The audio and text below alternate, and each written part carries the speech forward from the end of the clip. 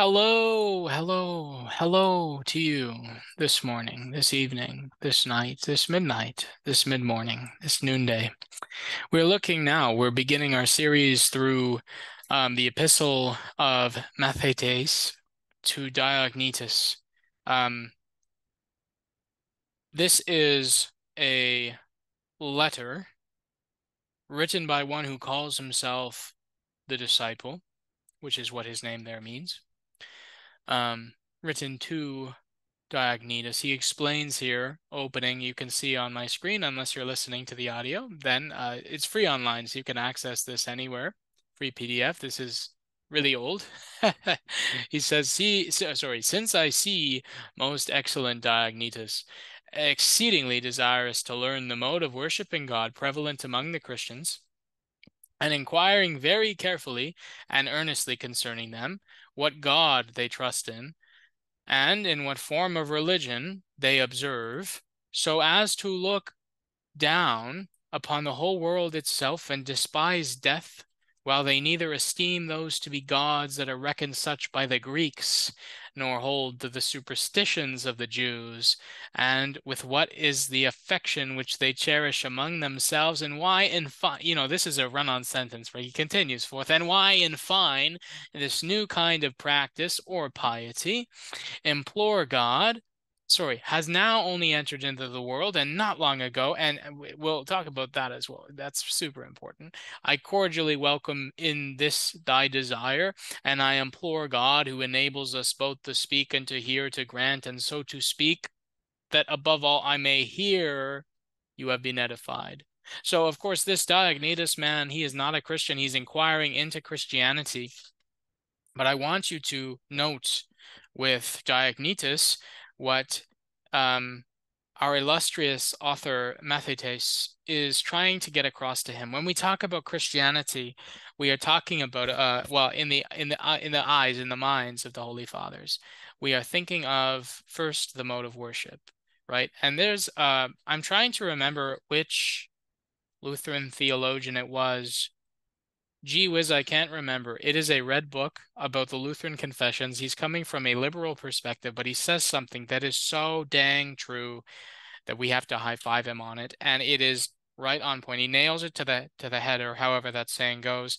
He says, when people think of their religion, they think not firstly about the dogmas or the beliefs, they think firstly about the worshiping practices, right? He says, if one is thinking of a Roman Catholic, what are they thinking of? They are not thinking primarily of their understandings of justification. They are thinking primarily of the practices and the actions. Of course, they are thinking of the Mass, they are thinking of the liturgies. They are thinking, though, also of the Hail Marys, of the intercessions of the saints, of the indulgences and the relics and the pilgrimages, and so on. Whereas, if you talk to the average Protestant about what distinguishes them from the Roman Catholics, they are not going to first think about the theology, but the theology as it's expressed through the liturgy, right? Or the lack thereof. And this is the thing. This is what St. Prosper of Aquitaine said. It's not one or the other. It's both and through the one, right? Through in this unified form. As you pray, so you believe. As you believe, so you pray, right?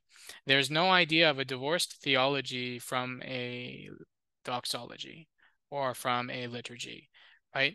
And it is something that I think a lot of newer Lutherans really struggle with when they're coming into the church. I know it was it was a big issue for me to find that um, Lutheranism and let's say like Reformed Calvinism, like true Geneva stuff, they are not cousins, they're not sisters or brothers. Um, but that rather the churches that hold the common liturgy hold a common faith, right? That we're not saying, oh, we are together with the church in Geneva because they speak similarly to us about how our works do not cause justification. Look, that's not enough, right? That if you're looking for the thing which carries the unity of the church, and I want to be careful here, of course, because as we are very clear in the Augsburg Confession, it is not the external unity of the liturgy and the rites of the church that form our essential unity, but it is in the broader scope of that liturgy that it is, right? That is in Yes, how the words are preached, but also how the sacraments are administered. And that includes the divine service. And that's why in our article on the Mass, we say, yes, we keep the Mass religiously and we defend the Mass. Again, this is not to say that because the Eastern Orthodox Church has a different liturgy than us, liturgy of St. John Chrysostom, or the liturgies of the Orient, St. Basil, St. Gregory, St. Mark, or St. James of the Indians, the East Indians, that is, are invalid? No, that's not what we're saying. What we are saying is that liturgical churches roll together, right? And they roll together because their faith is expressed in this kind of similarly incarnational, sacramental way. And if you wanted to understand Christians this way, we talk about liturgical sacramental Christians or propositional, I don't want to say Gnostic, but that's kind of what I mean, isn't it? There is that kind of distinguishing line between these two groups. And so when he's talking about Christians and people thinking about Christians, where does he gravitate to first? He does not say, you are exceedingly desirous to learn the dogmatic beliefs of the Christians, right? Of course, he gets there shortly, but not even in those terms, right? He says the mode of worship. And this was a big hot topic among the pagans in the world, as well as we'll see later on with Saint Justin Martyr, and as one might see in the letters of Pliny to Trajan, where the world around the church was super confused about why there was this group of people worshiping a man as God, and not just that, but claiming to eat his flesh and drink his blood. That was bizarre to them, right? And the fact also that they did not worship other gods. They did not accept the existence of other gods. And so, but all of this is coming back down to worship, because what was the sign in the ancient world that you believed in a god? And this, again, I've been harping on them for a few episodes now. I'm going to do it again. These weird instagelicals, these evangelicals, these new wave of evangelicals who don't go to church and never have. How in the ancient world, so as to this world, how do you prove, how are you going to substantiate the fact that you believe in a God? You will worship that God. And how do you worship that God? You worship that God through the liturgy, right? Not through a means of your own making, but primarily through the ecclesia, the gathering together around word preached and eaten in sacrament. So he says there, not just this worship though, right? But inquiring very carefully and earnestly concerning them what God they trust in. This is the faith, right? What is this God of the Christians? Is he a man? Is he a God? Is he three gods? What are we talking about exactly? And the form of religion that they observe. So how does that whole religion form itself into a concrete practice? So as to look down on the world and despise death. And this was very interesting as well to the ancient world. Why is it that all of these Christians are taking care of discarded babies and feeding orphans and widows and housing homeless people? They are not acting like normal human beings. And why is it that they do not fear death, right? What's going on here? So then, of course, he speaks of the great love that they have for everybody within the church, the affection that they cherish among themselves. So this is what Mathetes is going to be delivering to our friend Diognetus. So come then, he says, after you've freed yourself from all prejudices and that have been possessing your mind, and laid aside what you've been accustomed to as something apt to deceive you, and being made as if it were from the beginning a new man, right? He's talking about not just laying aside your prejudices. This is getting really close to conversion, becoming a new man, right? Inasmuch as according to your own confession, you're the hearer of a new system of doctrine. A new system of doctrine. Come and contemplate, not with your eyes only, that is the eyes of the flesh, right? But with your understanding, the substance and the form of those whom you declare and deem to be gods. It is not one of them of stone, similar to one we tread, right? Is not a second brass, in no way superior to those vessels which are constructed for our ordinary use. What's he doing? He's cutting right to the jugular immediately. He's saying, look, you want to know about our gods? Let's talk about your gods first. Right? And so what's funny here is that he says, lay aside your prejudices, and I don't mean to harp on Mathetes, but he says, lay aside your prejudices, and then he goes and he picks up his own prejudices, right? He says, this is maybe fair to do though in another sense, right? Because in the ancient world, these gods were taken for granted. Nobody was questioning these gods, not even the Jews. The Jews didn't worship the gods, but they weren't exactly proselytizing the Gentiles at all in the way that they really should have been doing. And so what instead was happening was you have these people who have never thought to think about why they worship brass, stone, wood, silver, whatever, right? And so now you have these Christians coming along and he's saying, think about this. He says right here, look at these words. Of course, if you're just listening, I'll read them to you, but look right here, right? This sums up his whole argument. Are not all these corruptible matter, right? Cannot these be stolen, right? These like how can these be God if you fashion them yourself? Of course, this is not being entirely fair to the pagans because the pagans did believe that these things were then inhabited by their gods as a sort of what could you say vessel or a sort of connection point to those gods. But yet the matter remains, right? If it were not for you making this silly idol out of stone, wood, brass, whatever, you would have no avatar for your gods, right? And then he says of this, well, these things you formed, they can't hear, they can't see. Are they not deaf? Are they not blind? Are they not without life? Right? Again, not being entirely fair to the pagans. These pagans did believe, right, that there was a spiritual God that would then inhabit and use this physical idol that was formed. But again, coming back to this Christian question.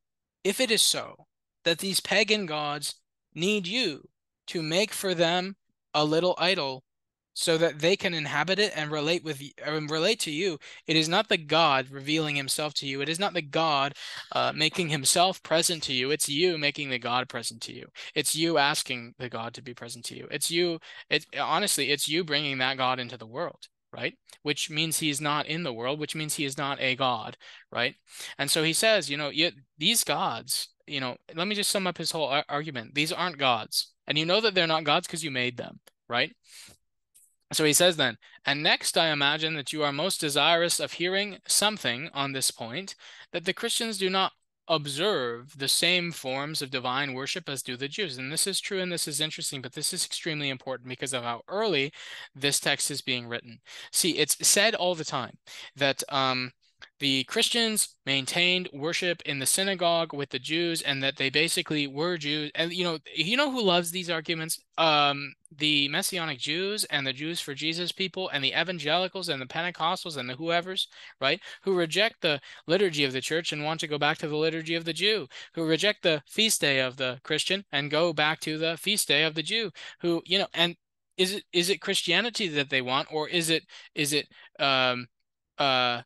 a Judaism, but one that accepts Jesus, right? They on Maundy Thursday replace the Lord's Supper on its institution with the Passover Seder, which it's supposed to fulfill, right? All of these kinds of things are wrong, and they are done on the basis of an assumption that's wrong, and that assumption is early Christians worshiped like the Jews. Mathetes says to us, you have heard something, and it is this, right?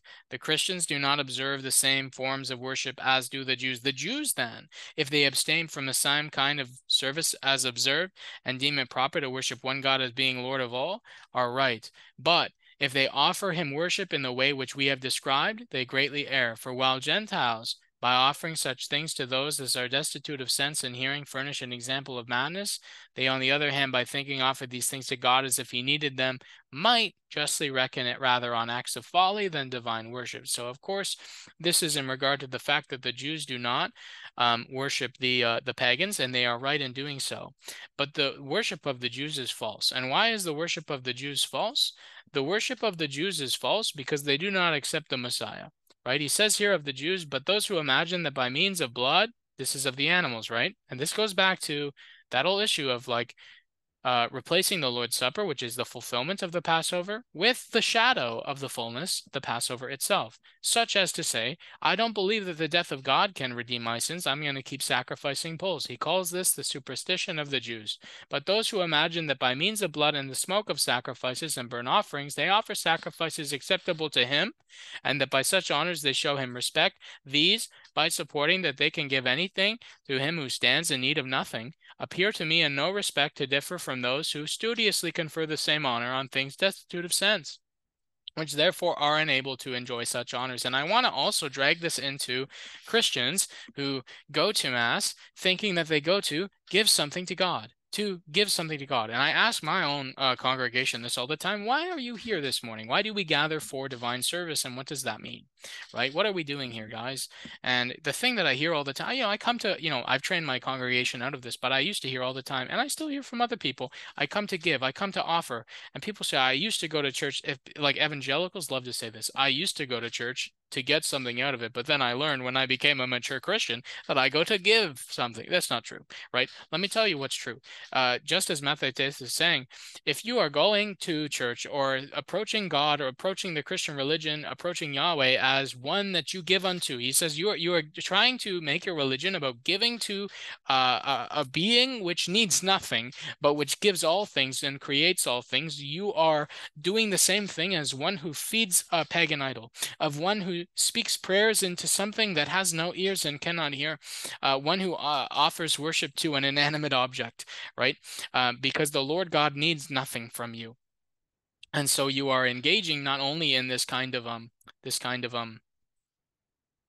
superstition, but you are rejecting the thing he's given you, right? And this is what happens when Jews offer sacrifices instead of believing in the one sacrifice of Jesus Christ. But this also happens with Christians, right? When we think that we are forming our own justification through our works, through our worships, no, right? No. Rather, we come to these things to receive from the hand of the God who gives, right? Now he says of the Jews again, but as to their scrupulosity concerning meats, right, this is their food laws, and their superstition as respects the Sabbaths, maybe we need to stop here for just a second, right? Their fancies about fastings and new moons, which are utterly ridiculous and unworthy of notice. Pause there. The Reformed need to hear this, and the Roman Catholics need to hear this, and a bunch of other people need to hear this. The thing is, the early church is not Sabbatarian. Christians are not supposed to be Sabbatarian. Hear now the teacher of the disciples, the disciple himself, Mathetes, as he writes to Diognetus. Now, another thing of the superstition of the Jews, he says, is their obsession with these Sabbaths. Their obsession, and what's the ridiculousness of the obsession with Sabbath? It's the same as with the sacrifices, right? They have replaced the fullness with the shadow. The fullness of the sacrifice of Jesus Christ is the animals. Sorry, that's the shadow. The fullness of is Jesus himself. They have replaced Jesus. They've rejected that. They want to go back to the shadow. The same thing with the Eucharist and the Passover. The same thing with the Sabbath and the rest eternal that we have in Jesus Christ. The same, with all of these things, with the circumcision also, because they reject baptism, but they want the circumcision. They want the type, but not the antitype. They want the foreshadow, but not the fullness. They want, they want this, but not the reality.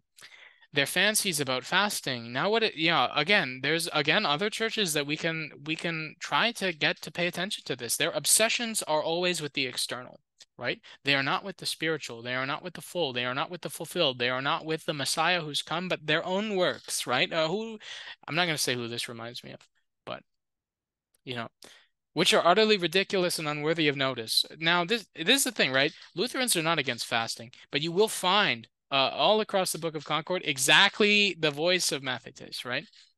All these things of Sabbaths, all these things of circumcision, all these things of fastings, all these things of new moons and feasts, right? That's what that's about, holidays. This obsession with the externalities, this obsession with the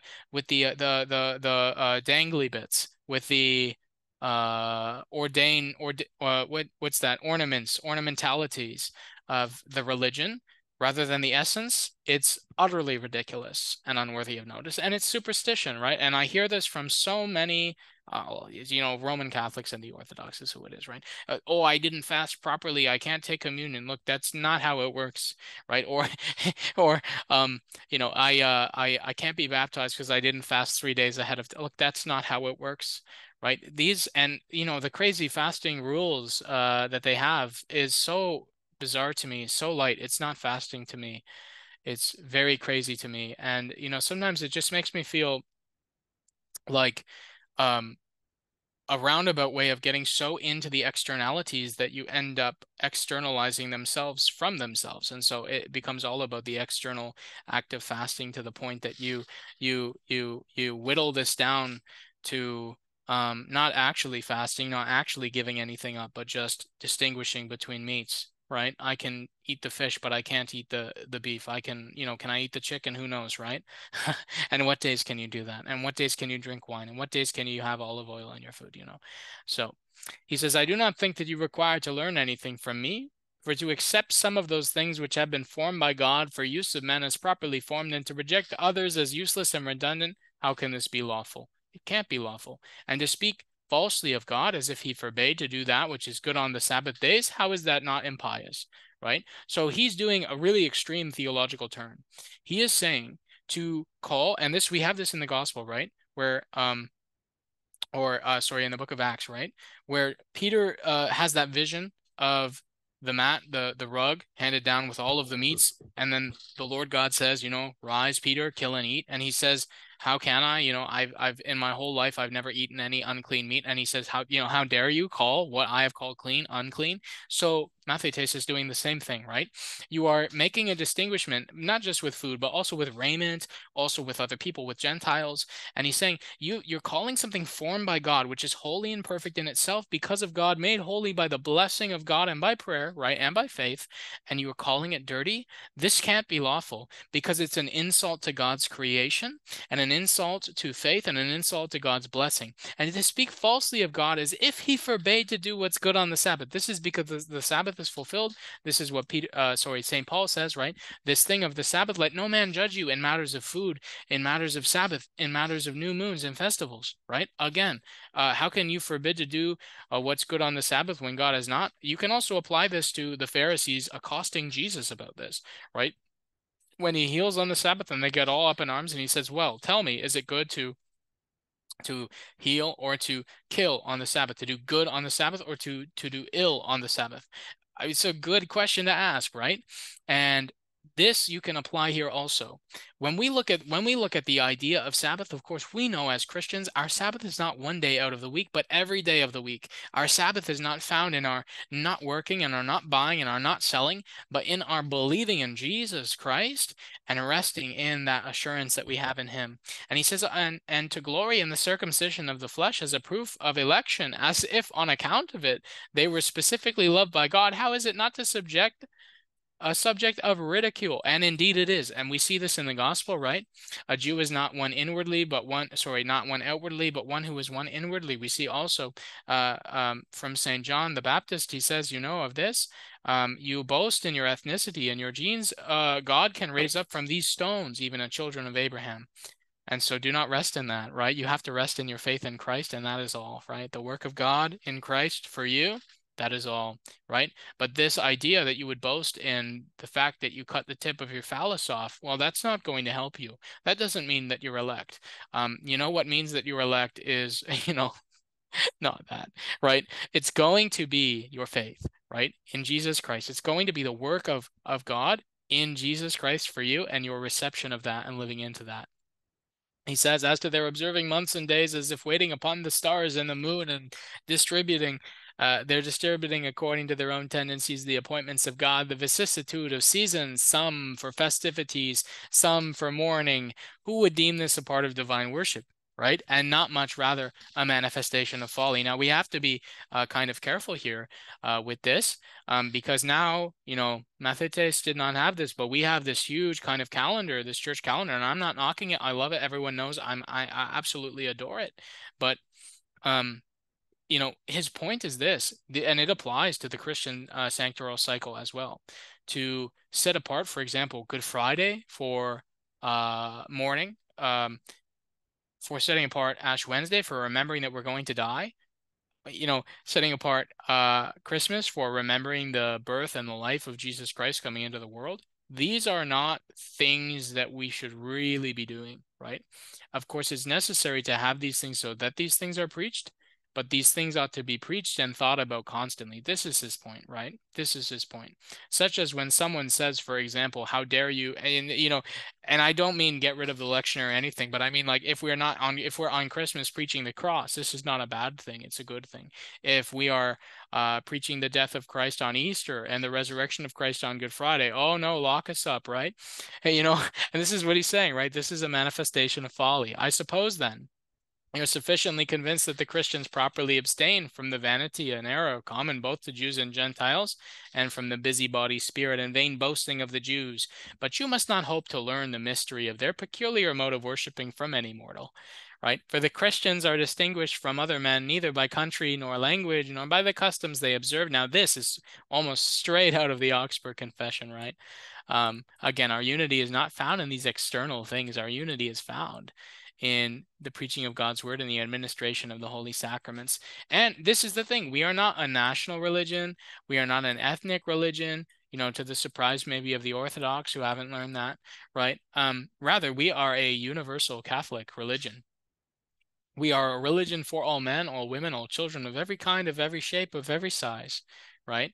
We're unified not by our ethnicity, not by our culture, not by our tradition or our upbringing. We are unified by the love of God for us in Jesus Christ and our faith and practice of that, right? They neither inhabit cities of their own. This is true. We have no cities of our own. And this, again, this is straight out of the Augsburg Confession. We do not accept this idea of what we call, Jewish fancies and follies, fantasies of the Lord God setting up this kingdom on earth as he did in the Old Testament. This is not what we look for, right? What rather we inhabit the kingdom of God, which is not of this world. He says here, we do not employ a peculiar form of speech, nor lead a life which is marked out by any singularity.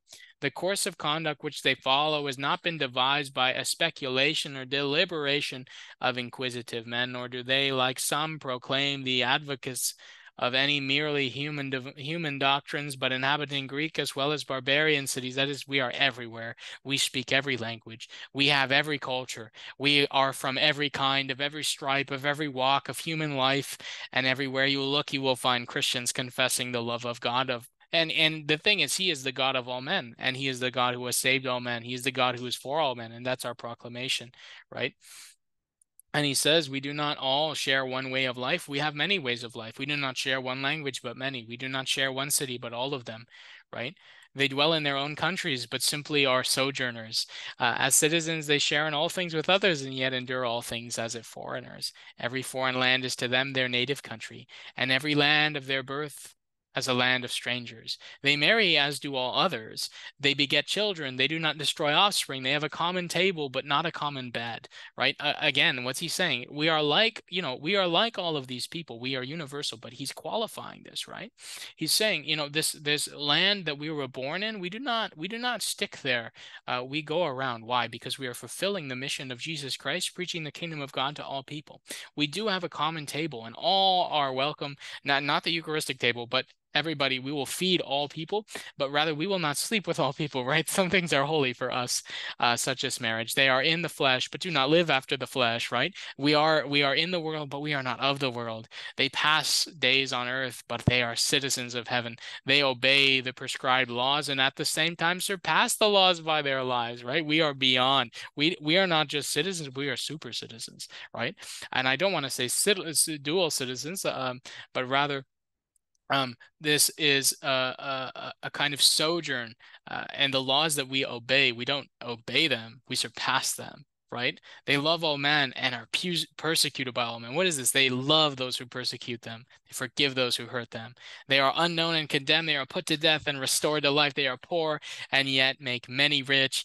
They are in lack of all things, yet abound in all. They are dishonored and yet in their very dishonor are glorified. They are spoken evil of and yet are justified. They are reviled and yet they bless. They are insulted and yet repay the insult with honor. They do good and yet are punished as evildoers. When punished, they rejoice as quickened to life. They are assailed by the Jews as foreigners and persecuted by the Greeks, yet those who hate them are unable to find any reason for their hatred. These are who the Christians are. And so, of course, Diognetus is like, well, who are these people? What is motivating them to live this ridiculously absurd kind of life? And you know what the thing is, you read the lifestyle that Mathetes is describing.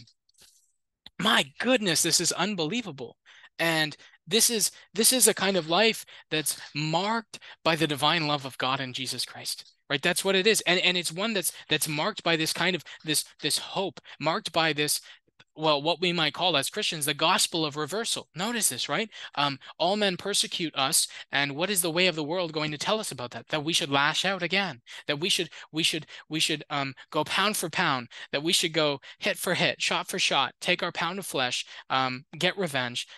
No, that's not our way, right? We find this in the Lord's Beatitudes. What he's saying is really from the Beatitudes. Notice this, right?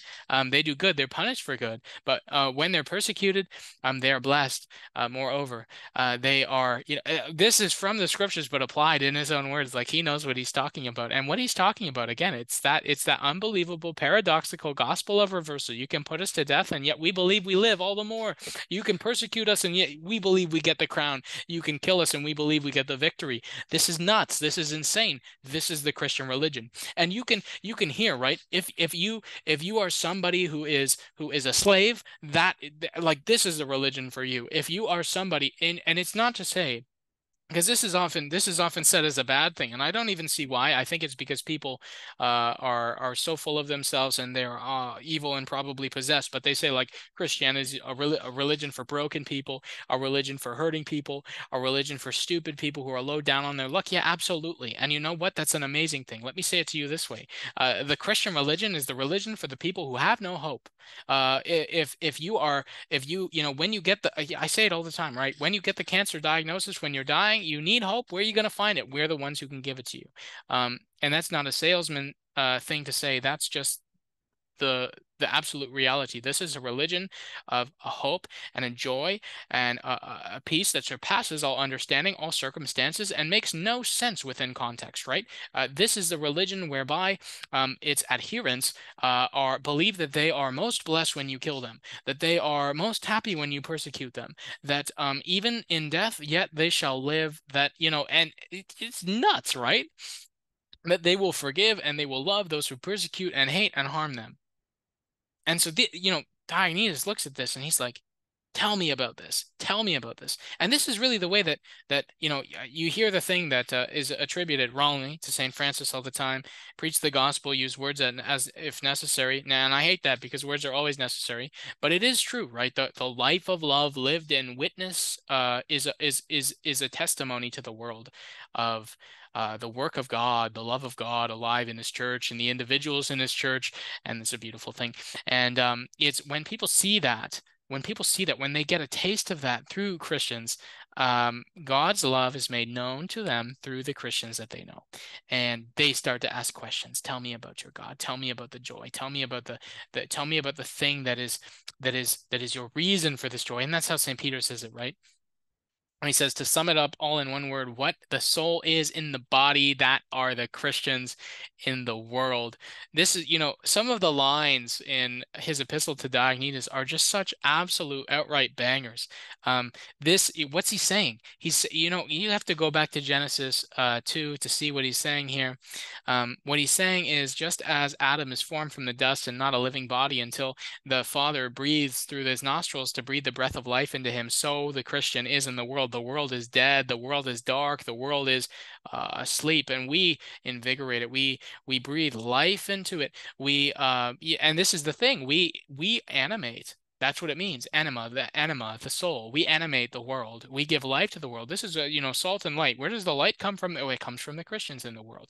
And this is something, the Catholic Church, they say something. They say, and of course I don't, I think we should take this a little out of the way it was meant, but they say if masses were no longer offered, then the world would just cease to exist. It would just be destroyed. We need to tweak that a little bit, but the reality is if there are no Christians in the world living, witnessing, loving, testifying, the world will have no life, because we are its life. We are its life because we breathe the life, the animating spirit of God into the world, which gives life to all things. And so he says the soul is dispersed through all the members of the body, and Christians are scattered through all the cities of the world. The soul dwells in the body, yet it is not of the body, and the Christians dwell in the world, yet are not of the world. The invisible soul is guarded by the visible body, and Christians are known indeed in the world, but their godliness remains invisible. The flesh hates the soul and wars against it, and though itself suffering no injury because it's prevented from enjoying the pleasures, the world also hates the Christians, though in no wise injures them, because they abjure pleasures. The soul loves the flesh that hates it, and loves also the members. The Christians likewise love those that hate them. Again, this is like he's applying the Christ principles, the beatitude principles through this, but in his own words and in the most beautiful, most poetic kinds of ways. The soul, he says, imprisoned in the body. This is a Platonic understanding. He's playing on the philosophy of Diognetus and the world around him. The Christians are confined as in a prison, and yet they are the preservers of the world. The immortal soul dwells in a mortal tabernacle, and Christians dwell as sojourners in corruptible bodies, looking for incorruptible dwelling in the heavens. The soul, then, subjected day by day to punishment, increases the more in number. God has assigned them this illustrious position, which it were unlawful for them rather to forsake. So what is he saying? You you see these Christians, they are not just unique in the world. They're not just different in the world. They are necessary for the life of the world. They are the life of the world. So, okay, we're going to stop there, pause there. We're about halfway through. Next time, we're going to finish this up because it's not that long. So we are, 6 chapters in, and there are exactly 12 chapters to the book. So there you go. I hope you're enjoying the Epistle to Diognetus. And, what's he really saying? The Christian church is unique in the world. The Christian church is unique in the world and life-giving to the world because it does the things of the Beatitudes, because it lives the Sermon on the Mount. And through living the Sermon on the Mount, through witnessing of Christ and his love, we give life to the world. This is it. It's all about being salt and light, if you will. So I hope that blesses you, encourages you, intrigues you. And I'll be with you again next week. God bless you.